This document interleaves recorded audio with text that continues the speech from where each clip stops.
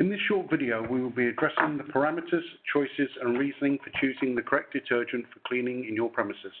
This is not an exhaustive or prescriptive treatise on the subject, but rather a simple guide to assist with making informed choices. A detergent is a chemical designed to assist with the removal of soil, dirt, and grease.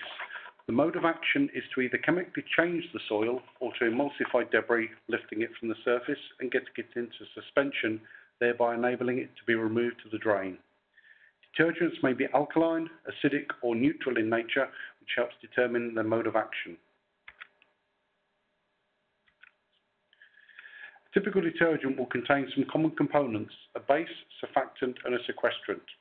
In addition, some formulations of detergent may contain a chlorine donor to assist with protein removal or stain removing, or an inhibitor to minimize damage to the food contact surface. The chemical base is the component that actually reacts with the soil. As an example, fats and oils will be saponified, effectively made into soap, by alkaline detergents. Proteins may be hydrolyzed by chlorinated detergents, and acidic formulations will remove mineral scale. Surfactants, a contraction of the term surface acting agent, are included to wet and penetrate the soil and suspend the deposit in solution.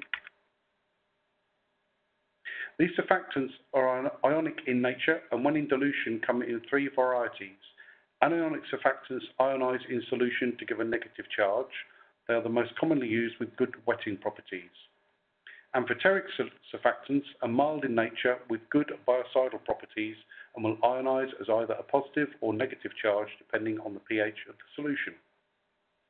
Cationic surfactants ionize with a positive charge and are commonly used in disinfectants.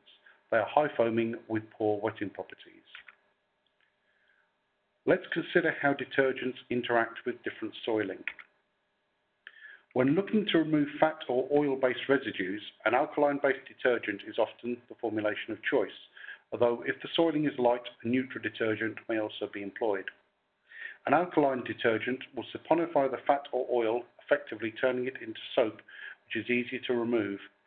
Where a protein is also present, then a chlorinated alkaline detergent may be employed to assist with the removal. When looking at removing a light soil, then a neutral detergent will emulsify the soiling, suspending it in solution. Protein or starch soiling can be approached in a couple of ways: acidic or chlorinated alkaline. An acidic detergent will hydrolyze the proteins. However, the strength of the detergent will need to be monitored as the acidity will be consumed during the reaction, which may lead to an incomplete clean. Commonly, a chlorinated alkaline detergent will be applied as a foam or gel to enable large areas to be covered quickly. Once again, proteins and starches will be hydrolyzed, and this formulation of detergent is often employed to both clean and remove proteins in one step.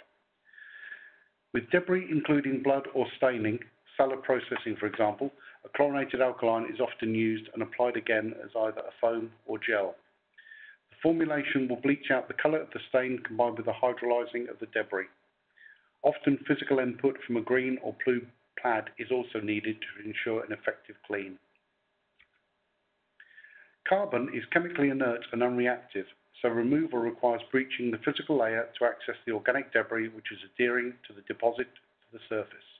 This breaching is best achieved using physical action, often by scraper, pressurized jets, or in extreme circumstances, blasting with sand or dry ice. Mineral scale may be deposited onto surfaces as a result of the hardness of the water, for example on the east coast of the UK, from calcium deposits from milk, so-called milkstone, or mineral deposits from beer production, beerstone. Removal is commonly using acidic detergent. However, the acidity present is consumed during the reaction, meaning that the concentration must be monitored during cleaning and may need topping up to ensure an effective clean is achieved. The use of acidic detergents to remove rust and corrosion staining is common, and again, the concentration needs to be monitored to ensure an effective strength is maintained. These acids may be organic in nature or based on aggressive products such as hydrofluoric acid, and as such may need specific handling precautions to avoid exposing the operative to additional risk. Now let's review the compatibility of detergents and the common materials of construction used in our industry. This table gives an overview of the compatibility of the common classes of detergent with commonly encountered materials used to manufacture our processing equipment. In this short video, there is insufficient time to fully cover this table, so may we suggest you examine the detail using the table in Guideline 55. That said, in general terms, if your plant is constructed of stainless steel, then your choice of detergents is more extensive than if you have soft metals or aluminium present. Now to applying the detergents.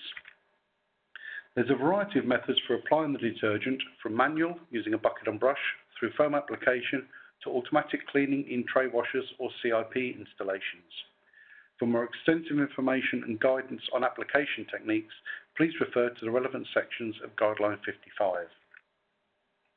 Thank you for your attention and interest in this subject, and please refer to the guideline for more detail.